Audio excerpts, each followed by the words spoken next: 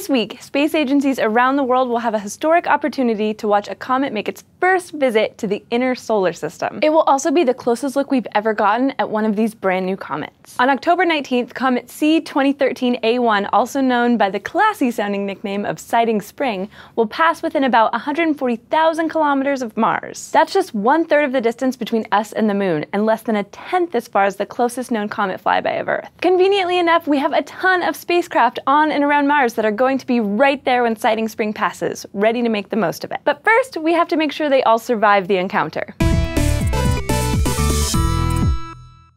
Astronomer Robert McNaught discovered Comet C 2013A1 at Siding Spring Observatory in Australia on January 3rd, 2013, hence the name. Judging by its trajectory, the comet hails from the distant reaches of the Oort cloud, a remote region surrounding our solar system that's about 100,000 times farther from us than the sun. Hurtling toward our neighborhood at 56 kilometers per second, Siding Spring has taken at least 1,000,000 years to make it this far. And for a while, it looked like its journey might be coming to an abrupt and messy end. At first, astronomers thought that Siding Spring was going to make a direct impact with Mars, a planet that we're heavily invested in. But in recent months, they've determined that the comet will miss the planet, but just barely. Specifically, the comet's nucleus, a small chunk of rock and ice between about 1 and 8 kilometers wide, will likely pass Mars right by. But that may not be the case for the coma, the tail of gas and dust that the comet gives off as it approaches the sun. But it's just dust, right? Well, even a single particle a few millimeters wide can damage a spacecraft if it's traveling at 56 kilometers a second. To give you a sense of how fast that is, the speed of sound at Earth's sea level is about 1/3 of a kilometer per second. Plus, Siding Spring's comet is enormous,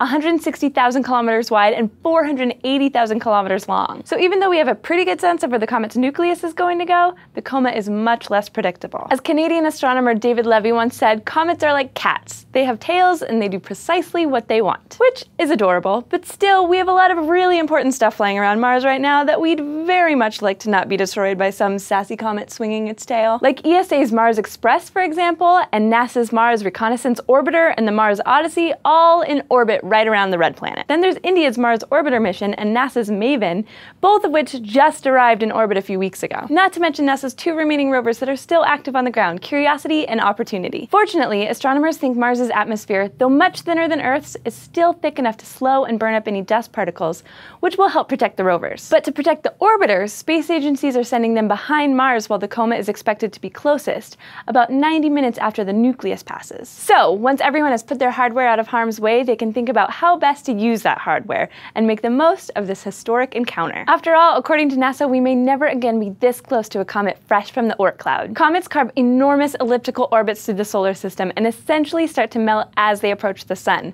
After 100 orbits or so, mini comets eventually disintegrate. But new comets keep showing up, and astronomers think they originate in the Oort cloud, a sort of fluffy, icy nimbus of material left over from when the solar system first formed. And since this seems to be the Siding Spring's first time out of the cloud, that means it's never been exposed to the sun's heat and radiation. So the chance to observe something that's never been close to the sun is a chance to study an object that has stayed pretty much unchanged since the birth of the solar system some 4.6 billion years ago. If we happen to find important life-giving materials on or around Siding Spring, like water and carbon compounds, that would mean that these things were present early in our solar system's history. So dozens of instruments in the Metro Mars area will be trained on the comet looking for these materials and compiling data about the overall makeup of this amazing celestial relic. What could be more in your face than that? Well, don't forget, the Rosetta spacecraft is going to send a lander to the surface of its target comet in just a couple of weeks. So if you want to make sure you get the latest from these events and all kinds of goings-on around the universe, check out subbable.com/scishow to learn how you can help support us. And don't forget to go to youtube.com/SciShow Space and subscribe.